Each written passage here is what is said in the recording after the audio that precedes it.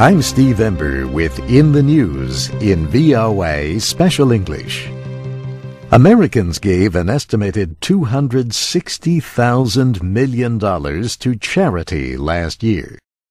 That was an increase of 6% over 2004.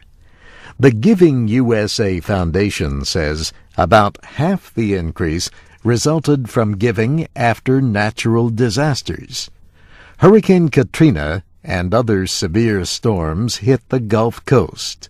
There was the earthquake in Pakistan and the effects of the Indian Ocean tsunami. The United States has more than 1 million philanthropic organizations, including churches and other religious groups. Individual giving is the single biggest way American charities get money. More than 3/4 of their money last year came from individuals. But no one has ever given more than Warren Buffett is about to give. The 75-year-old investor is worth an estimated $44,000 million. This week, he announced he will give most of that away. The majority is to go to the Bill and Melinda Gates Foundation to improve health and education around the world. In all, 5 organizations will receive shares in his Berkshire Hathaway holding company in Nebraska. The Chronicle of Philanthropy calls Mr. Buffett's gift the largest in philanthropic history. The newspaper says Bill Gates and his wife Melinda held the record until now. The word philanthropy comes from Greek and Latin. It means a love of humankind, especially as shown through an act like giving to charity. One early American philanthropist was Benjamin Franklin. When he died in 1790, he left some of his wealth to the cities of Philadelphia and Boston. Another was Andrew Carnegie.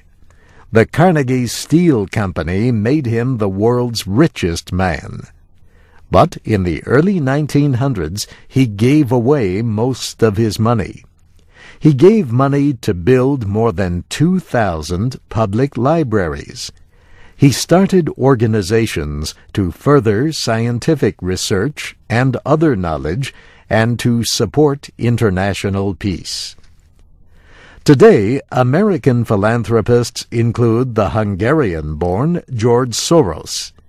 His Open Society Institute supports activities in more than 50 countries. But he is also known for his activism in American politics. Another modern-day philanthropist is the media personality Oprah Winfrey. Her Oprah's Angel Network supports nonprofit groups. Still another is Larry Ellison, chief of the software company Oracle. He was in the news this week, not for giving, but for taking back an offer. Mr. Ellison had offered $115 million to Harvard University to create a global health foundation. He has now canceled the gift after the resignation of Harvard President Larry Summers. Reports say he is expected to make another offer in the near future. In the News in VOA Special English was written by Nancy Steinbach.